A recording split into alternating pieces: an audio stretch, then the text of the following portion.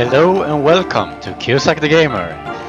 As me playing a new game, I will be playing Europa Universalis IV. And to me this game is a quite funny game. It's a grand strategy game where you play as a country and just try to conquer the world, I guess. Well, in this Let's Play I haven't chosen a country yet, but let's try to find something. I will do Iron Man mode as usual, and as you can see here now, I have a lot of countries to choose between, all the world. And the starting date is 1444, so it's in the medieval times. Well, what country should we pick? Should we pick Sweden just because it's my first Let's Play in Europa and I'm from Sweden? Right now I live in this region, so let's try that. Let's go then. We have some already saved up. I'll create a new Sweden. Start Iron Man. Yeah, I will overwrite it.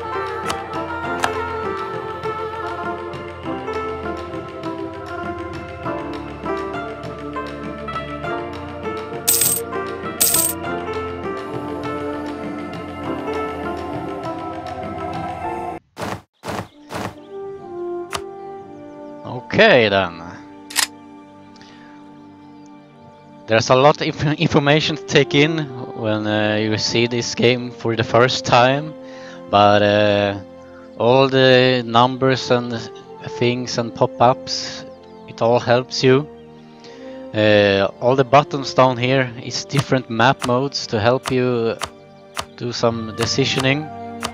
Like this is the political map mode, and the political map mode you can see which region belongs to. So this is Lithuania, for example, and every country have their own color. Well, some colors can have the same one. Terrain map mode, you can see if there's forest, or over here mountains, or over here more a snowy landscape. So, for example, in Russia here, in November, the snow is starting to spread. And the same goes for Sweden here. We have the religion map mode. So most of the Europe is Catholic. Russia and Lithuania is Orthodox. But country Lithuania is Catholic, but the regions is mostly Orthodox. And you can see Sunni and Shia. There's a lot more. You have Hinduism and Buddhism over here, but I can't see it because my ranged vision isn't that great right now. It will get better in time. The next is the Imperial map mode, and this is the HRE, or the Holy Roman Empire. And you can look at this little button that shows who's the Holy Roman Empire. Right now it's Austria, and you have some electors that can become the next Holy Roman Empire. But right now all the electors is voting for Austria. They will compete to be the leader. And one thing, if they manage to call all the imperial reforms, they will form or unite the Holy Roman Empire and become just one big state. And if they succeed in that, they will be a real superpower. The next thing is trade map mode, and you see different colors again. These colors represent a trade region.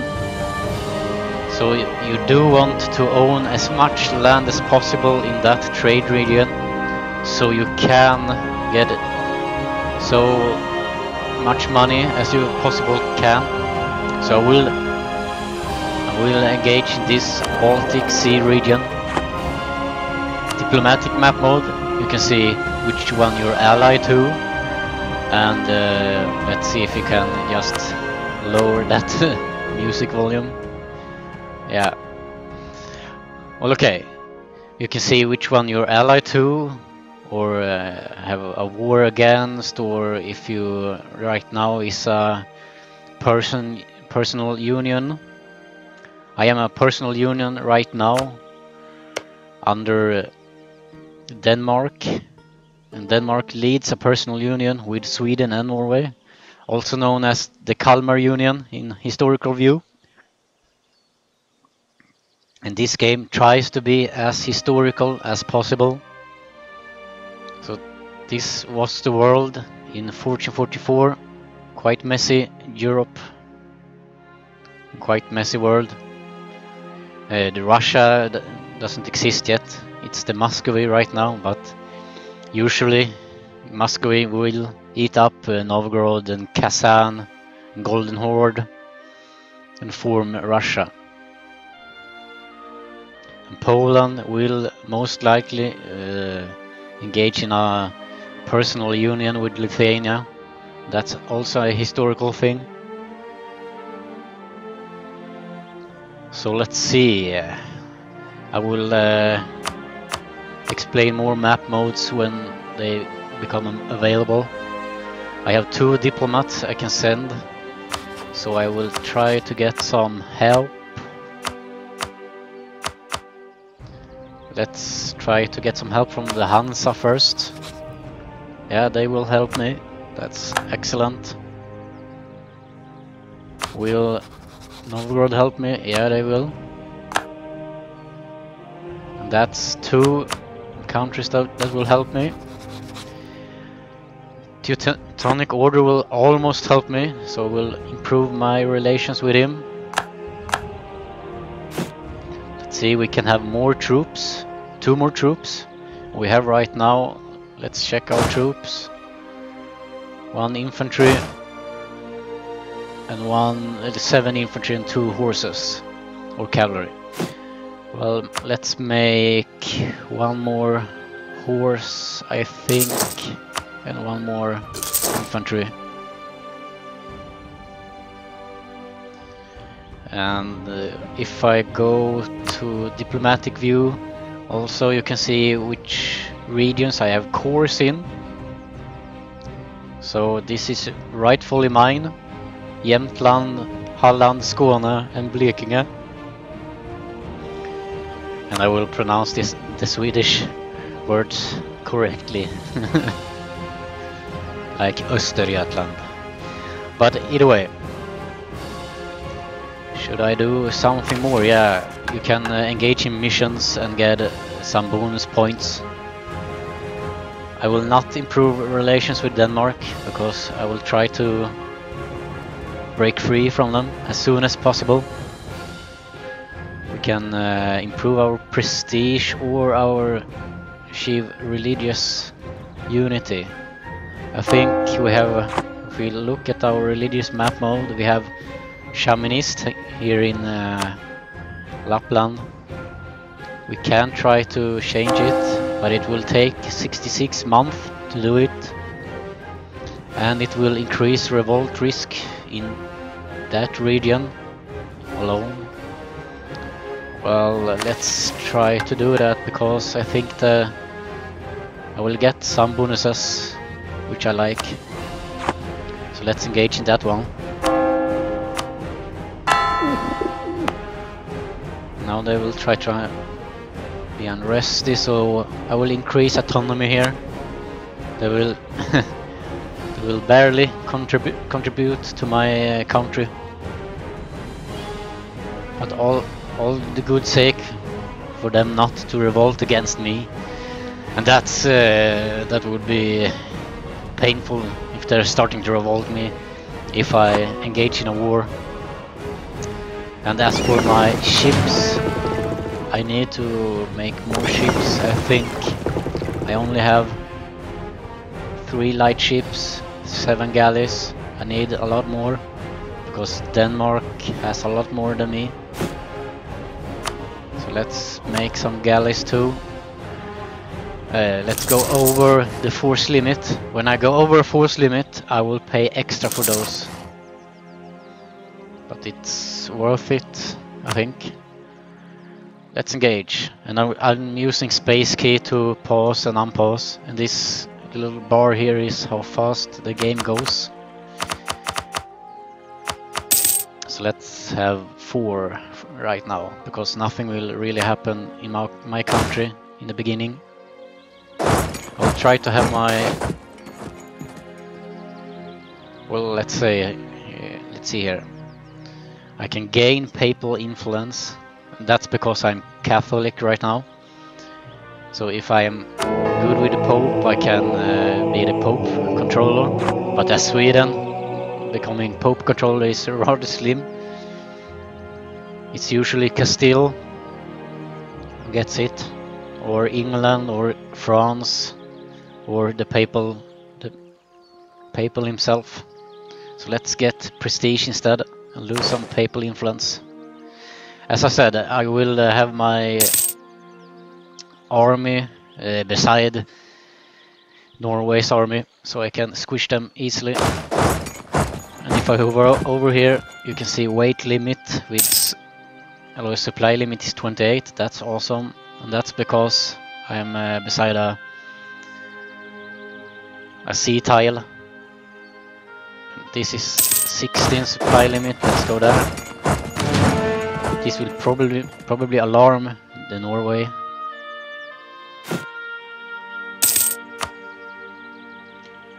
So I have doubled the army against Norway, but Norway have a terrain called forest. So when I'm attacking, dice rolls will be made, and I will have 1 less each turn. Let's try to earn some money from the Baltic. And yeah, I have 3 diplomats. Bad by me. Let's ask them to join my war. They will. Excellent. Will someone else join my war? No, don't seem like it, but I think that's enough, really. Because if I start an independence war right now, all these guys will join. So let's try to hide my ships for now.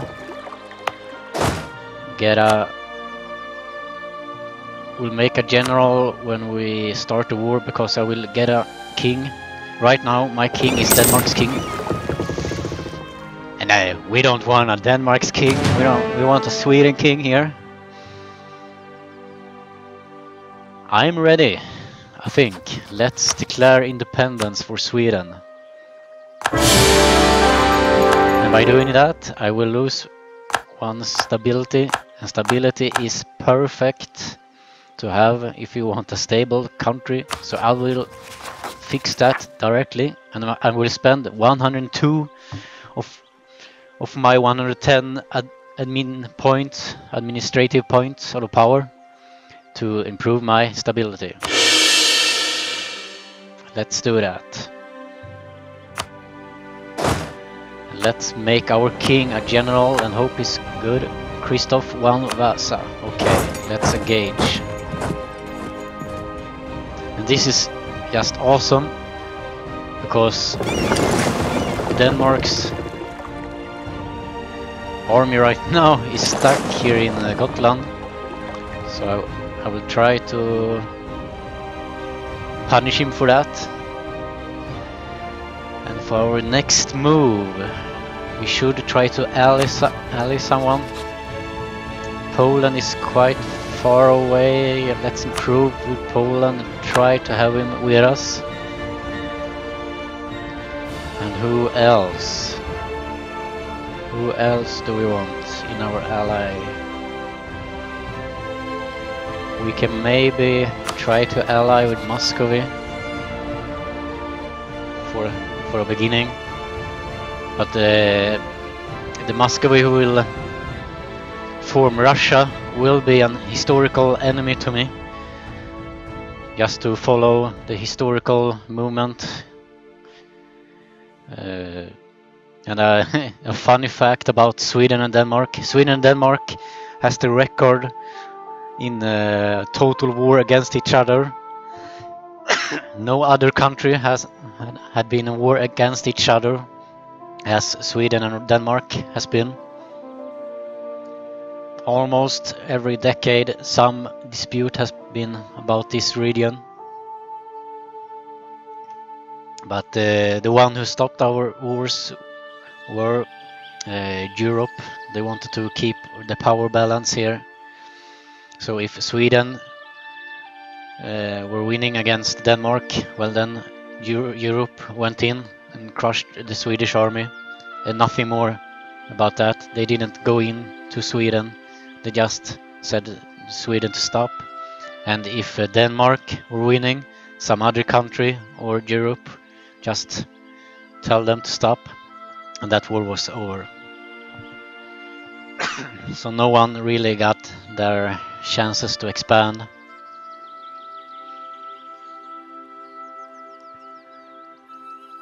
Yeah, nice. One navy is crushed.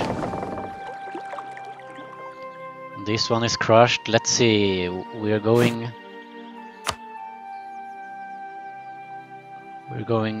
positive on our treasury, so we should hire some mercenaries. And that's some history fact too. Sweden's army usually was only mercenaries in every war. Sweden had a small army and a really big mercenary army, so after every war Sweden were bankrupt every time, and that's why Sweden left the Catholic Church and just raided every church with their gold just to pay back the debt, and became Protestant instead. Yeah, some funny facts to know about. Well, it seems like Denmark is screwed right now because I have a lot of help,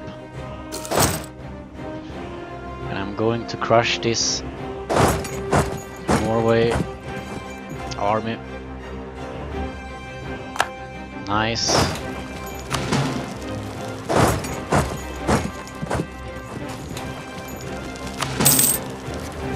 What I'm doing now, I'm sieging the province, and I'm just leaving the right amount of units to do it. And you do it by this. It says this will detach enough units to execute a siege properly. And I can use shortcuts, but it was quite a time ago I played this game. Let's go up to the Norway army and try to squish it before he makes too much of an army. I only have 3 guys left in this main army with only horses, so I will get, let's see, where do I look at that? I think it's here. You cannot have more than 50% cavalry compared to infantry in battle, and I have 100% right now, so I will get a combat penalty. So I need to engage this one right now because I will have combat penalty. And nice, Novgorod is sieging up here.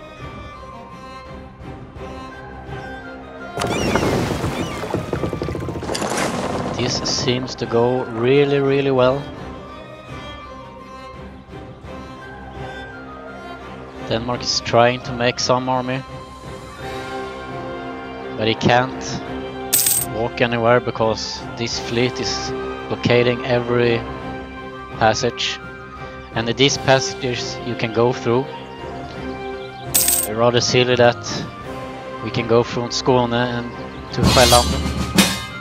Okay, so Novgorod is now at war with Muscovy. And that it's no surprise to me. So I will decline this. I can't fight Muscovy. They have really good bonuses with manpower and stuff. So they will probably eat up most of the Novgorod. So I will decline this.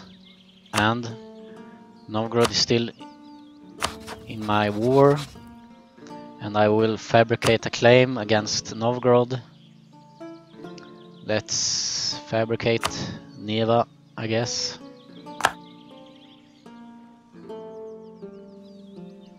Just to take an opportunity when Novgorod is weak. So we can expand down here in the Baltic region. Hopefully we can get an alliance with Poland. But Poland haven't formed personal union yet. If they don't, I will form an alliance with Lithuania.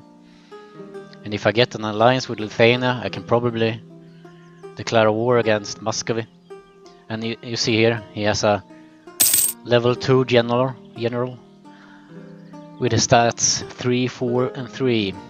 3 is for fire, 4 is for shock, and 3 is for maneuver. So he's running quite quickly. And he has right now 24 units.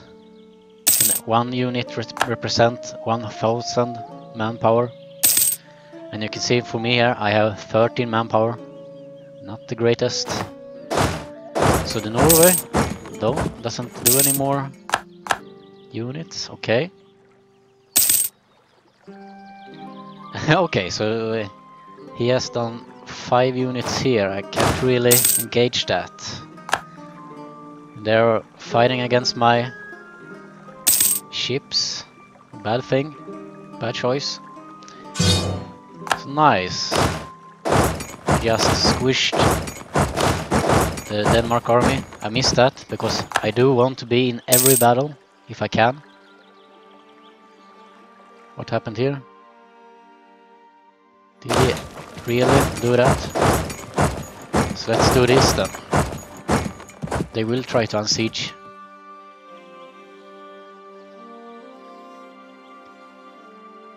What is the Teutonic doing? I don't know. Well, let's see. Detach damaged ships. Let's try to heal them up. I will detach 1 galley to Gotland to see what's happening.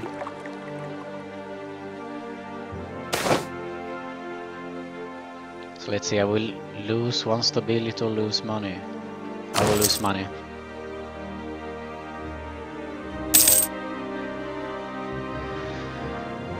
So this war is quite easy one. What I can do is to remain a personal union, but I don't think so. But if I stay personal union, I can just take regions as much as I want, and afterwards declare again against Denmark. But if I'm not independent, I can't declare war on Novgorod. So Novgorod have Scotland as an ally. That's hilarious.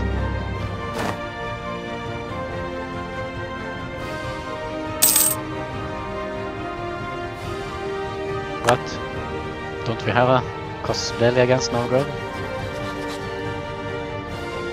We should have. Let's see, diplomatic view. Yeah, we have. So that's really sweet. Let's try to fabricate on Norway here.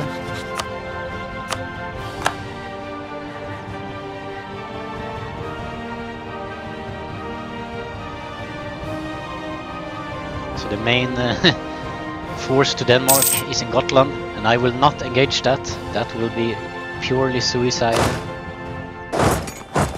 So let's go to Norway, just siege that up. So he's sieging Lapland. That's not good because I'm trying to convert that one. Damn. I need to abandon this siege. I need to try to hunt them away. And they can't siege Lapland because Lapland has no buildings in it. No forts. So they only need one person to siege that up. Hope I will succeed defeating him before he's complete. Yeah. Well, damn it. He succeeded. So now I need to unsiege it.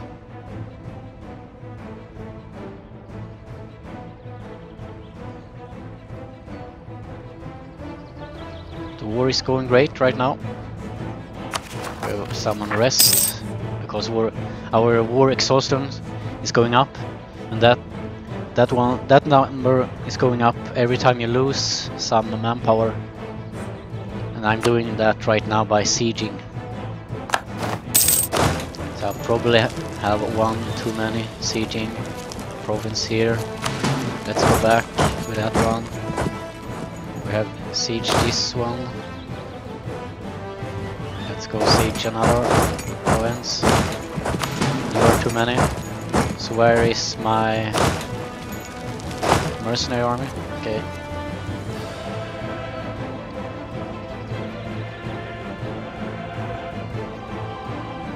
And if we... I have a new icon over here. That's my war. Now 74%. Yeah, 74% against him. I don't know what it's called right now.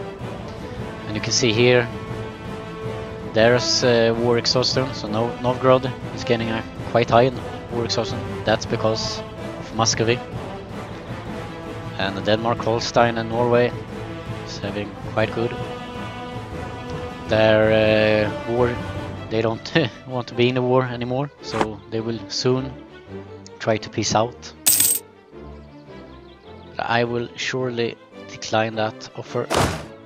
Let's see, you can go over there, you can go over there. I've unsieged Lapland, so I will try to convert Lapland again. They will try to unsiege Jämtland, it seems like. No, they are going to Dalaskogen.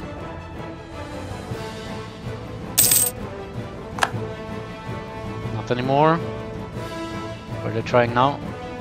Not at all.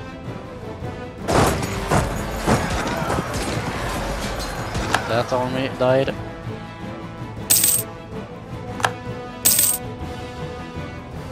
So we have sieged almost every province to Denmark.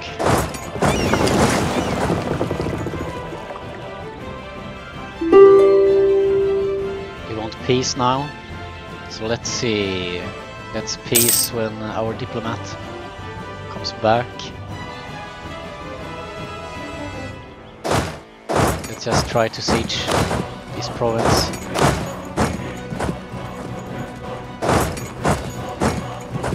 So where is this army going? Probably to unsiege something.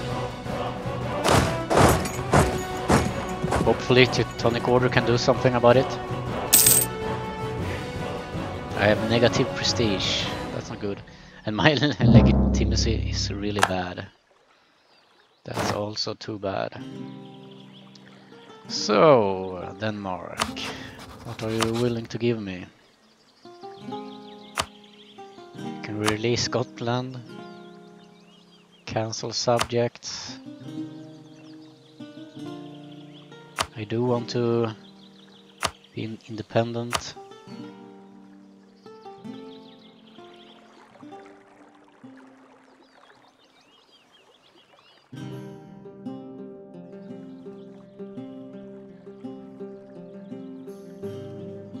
They will accept pretty big. That's really nice. 24 ducats, I don't know. This peace treaty will give me 1, 2, 3, 4, 5, 6 regions, and I can still fight Denmark over Gotland at a later time.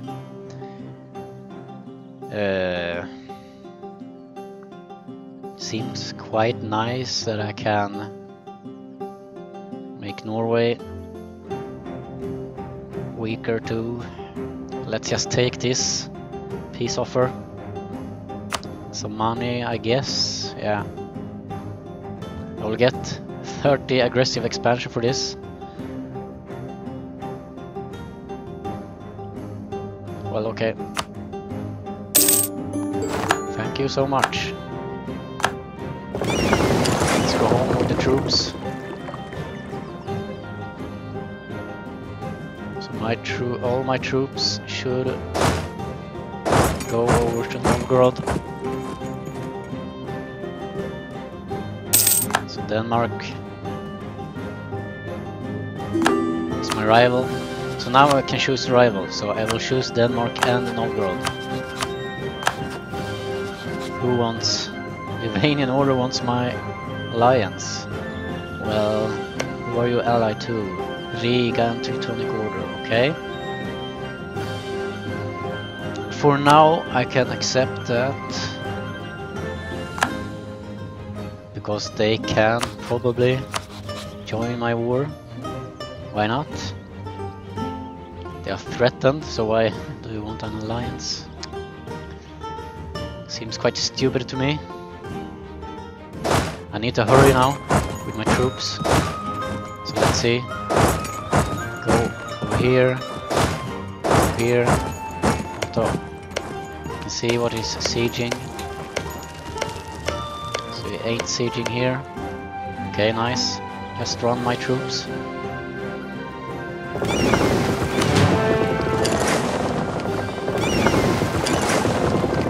Let's split up our barks. Our light ship barks is our trade merchant ships. So we should control Baltic Sea as much as possible. And if I go to the trade map mode, you'll see some special icons, like here in Danzig. And that will give them positive, well, let's say, positive trade power against me.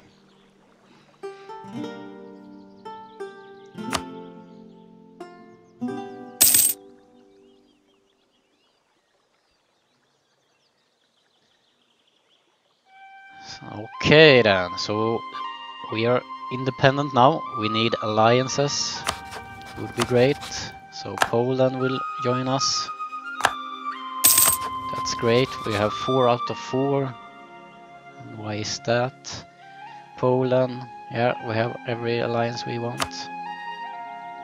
And they have formed a personal union. That's great. So we are allied to Teutonic Order. But we really... I can't... Oh, okay. I should try to take Gotland, but that would have cost me too much. So a royal marriage, absolutely. So we can get up our legitimacy. Let's now declare against Novgorod.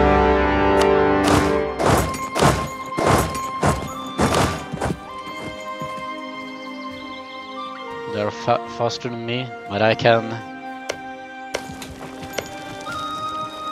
almost make it down here. Let's try.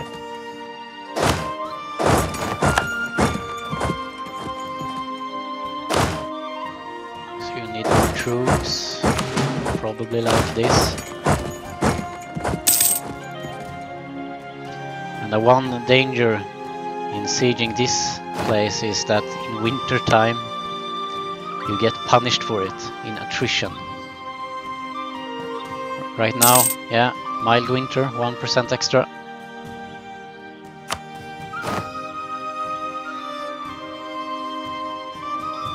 Who more do we want to be buddy with? Maybe Austria? Let's improve Austria.